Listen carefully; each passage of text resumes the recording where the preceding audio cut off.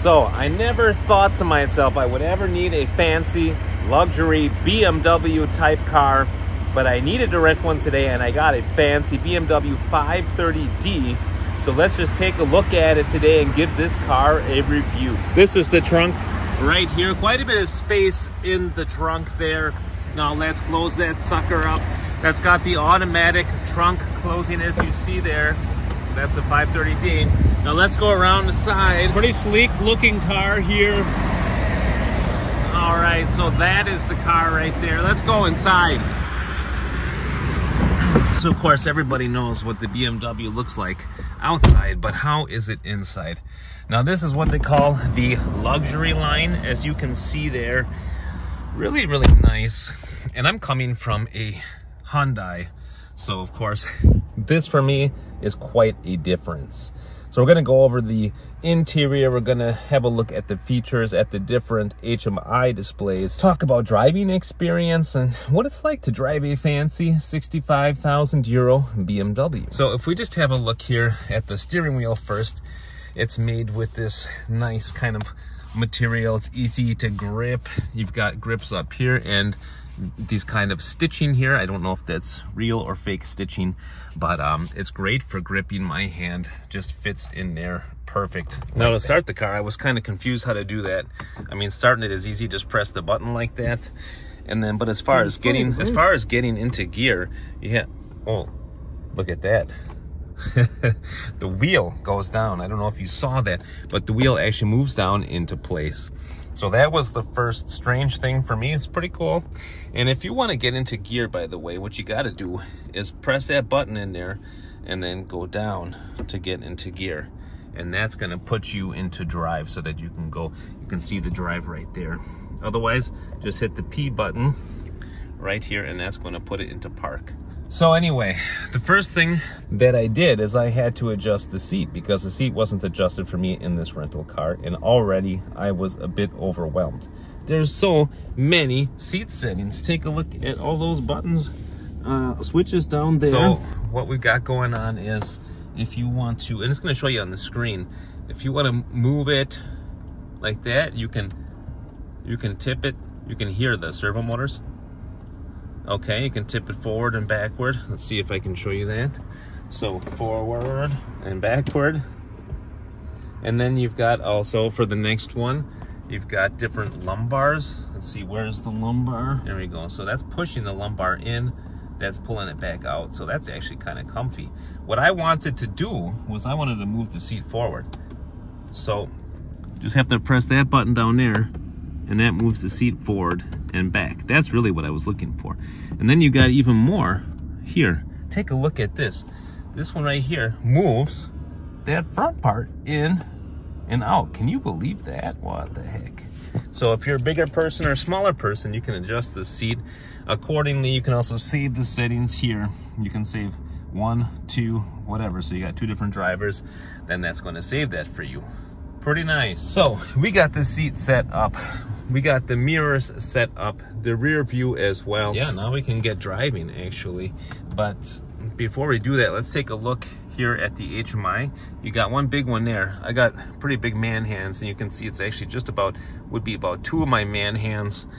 That's the size of the display. And same thing for this one here. Nice big juicy display. And don't mind this stuff up here. That flashes just in the video. That doesn't flash in real life. Same thing with that display right up there. Can you see it? Yeah. That right there is kind of like a hologram that is displayed onto the windshield so that you can see how fast you're going, what the speed limit is, where to go next. So they have like directions and stuff for you to see from the navigation. Pretty nice. But okay, this HMI is kind of nuts. So there's so much on there to do. You can have a look at different media, Spotify, Bluetooth devices, mobile. I usually connect my phone. And then if we look here at the car, there's car settings too. So if we want to go to the car settings, we can do that. You've got all these different things that you can adjust for your different accessibility. Unlock at the end of journey, switch off after door opening, fold mirrors in when locked, automatic roof closing, all of those things. There is so much that you can set up. And what's really cool is take a look at this. Look at this interior. Can you see that light? There's a green kind of like thin light there. An LED in the back too. Fancy. And you can even change the color on that. So favorite color is green. You can also change it to blue, and take a look at that. It turns blue. Very fancy. We could even put purple. Why not? Let's keep our purple for now. So there's all those fancy things that you can change. Seat comfort, okay. You've also got seat heating distribution, which you can adjust. Then, what else have we got? Climate comfort. Okay, so you've also got your climate down here. You can set it up for a temperature that you want. That's in Celsius. I usually like it like about 22 or so. So that's for the driver's side, and for the passenger side, yeah, you can set all of that up here. And then, okay, key button assignment. Okay, so that is for this guy here. So what else do we have to look at there? There's really quite a bit. There's different experience modes that you can choose from. There's driving profiles as well. I'm just gonna go back there, and they also have this navigation thing here as well. So you can hit that to go back. Owner's handbook, and you can also navigate from here. So you just switch that, and that switches things as well. So you can look at the vehicle status, press enter. It's got a tire pressure monitor, engine oil level, check control messages, service requirements. Oh my goodness. Let's see, what kind of pressure? We got 2.6 bar. All right, that is good. So we've got so much going on here to check out, and I'm sure I'm going to miss some things, but there's just so much information on this car. It's really quite interesting. Then finally, you got your media. That's what we're looking at right there with the HMI. It's pretty sturdy. This part is made out of plastic, but it's, I don't know, good condition. You've got this fascia here. This is like a really shiny kind of plastic. The vents, I don't know, I would say the vents are normal. But again, everything else that you touch here that looks like, I don't know, fabric, like with this stitching here, it does feel nice. It's sturdy. You can't really budge it. This right here is kind of a little bit spongy. That doesn't really hardly move, so that's nice and sturdy. The dash is nice. That's the glove box right there. And then take a look at this. You've got a cell phone charger, and that's soft close here as well. Oh, just have to push it. Yep. If I push it in, it soft closes. That's pretty cool. And then look at this. You got a little button here, and that flips open this compartment, and it's even got a little light in there. So that's nice. Here's where you got your center console. You can close that sucker back up. There's just so many details to take a look at in here. Here we've got some interior lighting. You can turn that on. It dims on, dims off. You can turn them both on at the same time. And yeah, here's the door, and here is the armrest. The armrest is nice and comfy. That's pretty plush, as well as the handle. The handle is nice too. I got the lights set to automatic right there, which is cool. And that reminds me, it's also got automatic windshield wipers. So when it starts to drizzle a little bit, then the windshield wipers come on automatically. Also, when driving, the car is very quiet as far as tire noise is concerned. Wind noise is a little bit higher than what I was expecting, considering how fancy the car is, but it drives really nice, super fast, like compared to my Hyundai, it's very fast. And it's got adaptive cruise control. So you can set up the assisted driving, which we've got right here. You set that up, and it watches out for you on the screen. It will show you, in fact, the cars that are on the sides of you, and it will speed up or slow down based on the traffic in front of you. And that's quite a crazy thing. I've never seen that before myself. So yeah, adaptive cruise control with the assisted driving mode. And it's got settings here so you can adjust the volume here for your music. And what I have to say about the system is it's very good. The system has got, as it looks like, tweeters right here. There might be a tweeter in there as well. And so it sounds nice and spacious, and also it's got pretty good bass, more than I was expecting.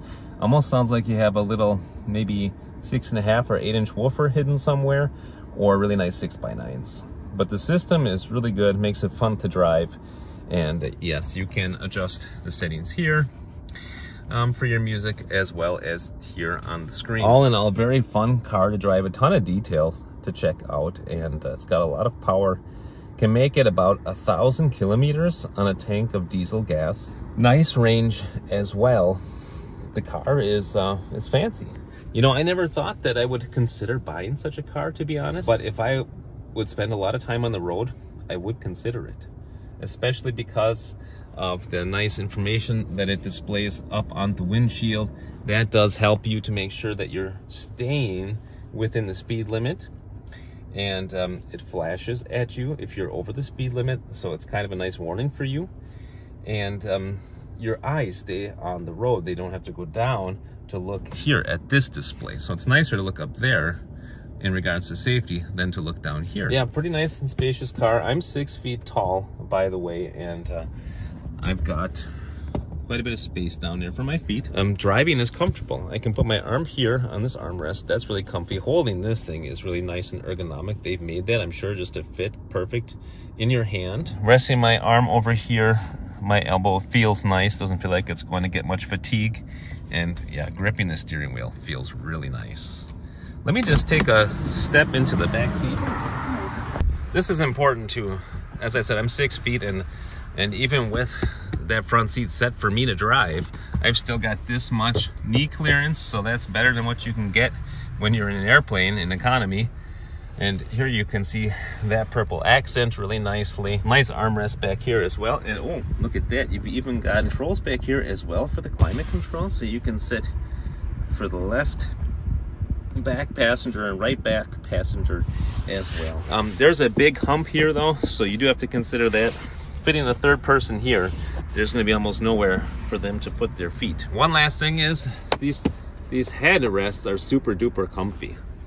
I mean, it's like really nice just to sink your head into the back of those things. Of course, no car review would be complete without a view of the motor. That is a BMW twin power turbo. I'm more of an electrical guy, so I can't say a whole lot about the motor except for that it's pretty fast. But you guys can tell me something about the motor, I'm sure. I don't even know if that's a V8 in there or a V6, but it is a diesel. You guys tell me, what do you think about that motor? Here's a quick look at the outside of the lights. I don't know what exactly kind of LEDs those are, but they look fancy. It says BMW laser. These nice rims here. Those are the tail lights. Again, 530D. Beautiful car. All right, guys, thanks very much for watching the video. I hope you like this introduction of the BMW 530D. Very nice car. I'm surprised it only costs between 60 and 65,000 euros, to be honest. Thanks for watching. Take care. See you next time.